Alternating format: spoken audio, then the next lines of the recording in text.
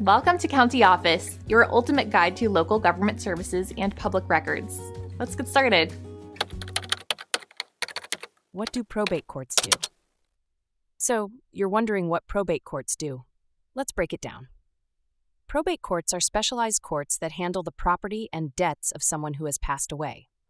Their main job is to ensure that the deceased person's assets are distributed correctly and that all debts are paid. When someone dies, whether they have a will or not, the probate court steps in to oversee the process. If there is a will, the court checks to make sure it is valid and authentic. This involves verifying that the will was properly signed and witnessed, and sometimes dealing with any disputes or contests about the will's validity. If there is no will, the court follows the state's laws of intestate succession to determine who inherits the assets. This means the court decides who gets what based on a predefined order, usually starting with the surviving spouse, then children, grandchildren, and other relatives. The probate court appoints a personal representative, often called an executor if there is a will, or an administrator if there isn't. This person is responsible for gathering all the deceased person's assets, paying off any debts and taxes, and then distributing the remaining assets to the beneficiaries according to the will or state law. One of the key tasks of the probate court is to ensure that all creditors are paid. If you or your business has debts owed by the deceased, you can file a claim with the probate court to get those debts paid before any assets are distributed to beneficiaries.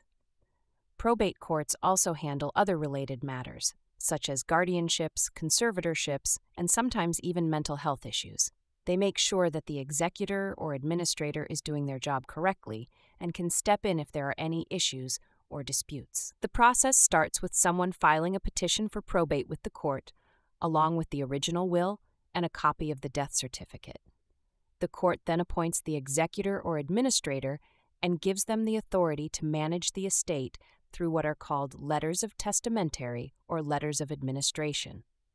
In summary, probate courts are there to make sure everything is done fairly and according to the law when someone passes away. They ensure debts are paid, assets are valued, and everything is distributed to the right people.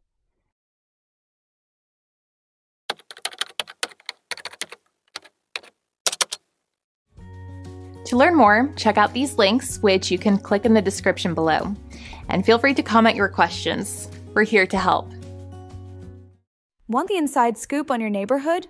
Imagine knowing exactly what your neighbors paid or who actually owns that stunning house down the block. At countyoffice.org, you can create a free account and snoop through over 150 million property records, owner names, mortgage details, sale prices, all those things other sites make you pay for. Don't miss out on the fun. Just Google countyoffice.org property records or head to countyoffice.org directly and create your free account today. Go on, get your snoop on.